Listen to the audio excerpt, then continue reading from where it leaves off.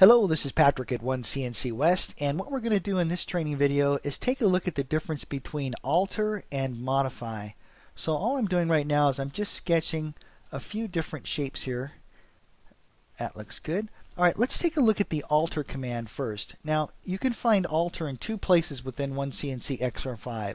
Up at the top of the screen within your transform tool set, you'll find alter over here on the right. And over here on the left within your main toolbar, if you head under transform, you'll find alter as well. Now what alter does is it allows you to move existing geometry. And in the case of circles, you also have the ability to change the radius of a circle. So let's take a look at moving geometry first. I'm going to go into the alter command. As soon as I do that, let's say we want to alter the endpoint of this line right here.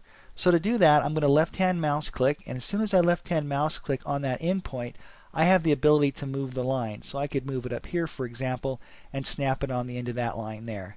If I'd like, I could take the line and I could snap it, of course, to an arc center. I might want to take the line and make it tangent. Another option is you can snap the datum. You can also type in coordinate input. So once you have the very end of the line, you could come over here and, for example, type in x1, let's say y1, and then click OK, and then OneCNC will move it. So it's very easy to move the endpoints of lines just by left clicking on the endpoint.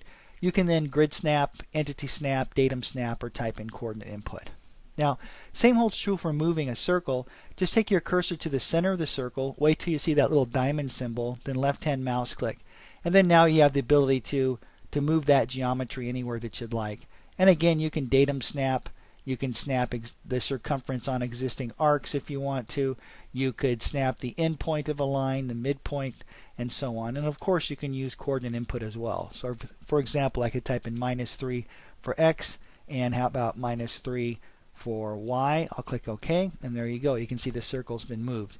Now, also within the alter command, you have the ability to change the radius of a circle. Now, to do that, instead of snapping the center of the circle, what you want to do is snap the circumference. So here I'm going to left click on the circumference, and when I do that, I can now dynamically drag out a new radius.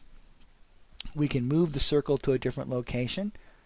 If you want to type in an exact amount for the radius, just left click, wait till you're in the mode of moving the radius. Once you're there, just come over here and underneath radius type in whatever you'd like. I'll type in 0.75. Don't forget to click OK, and then that will change the radius for you. Okay, so that's the alter command. The alter command has the ability to move geometry, points, lines, and arcs, and it also has the ability to change the radius on existing circles. Now, what about the modify command? Well, the modify command allows you to do things like change the color of your geometry, or, for example, change the layer or line style of your geometry. Let me demonstrate. Now, to use the modify command, you need to select your geometry first. So to do that, I'm going to head up here and use this option called single entity selection, or you can hit the letter S like Sierra on the keyboard. Once you're in select mode, you select the geometry that you'd like to alter. Now once that modify. Now once that geometry is selected, your modify button is located down here at the bottom of the screen. So we're going to left-hand mouse click that, and here's your modify dialog box. So if I want to change the color, just come over here, grab a different color, and then click OK. And as soon as we do that, you can see now that the color has been changed to a green. Now let's do this again. Let's select those two lines, and let's say we want to change the color and the line style. So we'll go back down to modify. Let's put the color back to, how about a dark purple? I'm going to change the line style to something thicker, and let's use, how about dashed as well? That looks good, and I'll use my deselect so you can see we've done that. Alright, I'm going to do this one more time. I'm going to select the geometry. We're going to go back into our modify command. I'm going to put it back to the standard line thickness, the standard style, and I'm going to put this back to like a dark blue color. But at the same time, I'm also going to put it on a different layer. Let's call this layer, how about lines? That looks good. So as soon as I type in the name of a layer up here, OneCNC is going to assign that geometry to that layer. So I'll click OK. That looks good. I'm going to deselect everything there. So now if I come over here to the lower right-hand corner of the screen, and we turn our layer browser open, you can see there's a brand new layer here called lines, and I can turn that layer on and off just by left clicking there.